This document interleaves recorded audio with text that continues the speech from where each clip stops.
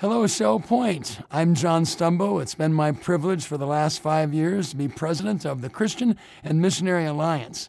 The CMA is the organization that has partnered with Shell Point Village for these last 50 years, and as part of your 50th celebration, Shell Point has invited the board of directors of the Christian Missionary Alliance to be hosted on your campus.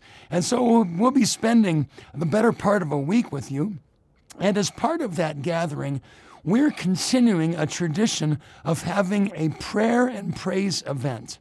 This is when we come together at the Village Church and have an evening of beautiful music, including the Village Church Choir, and have a concert of prayer, so to speak, where we join our hearts together to call upon God for the work that He is doing both in your community and across the globe.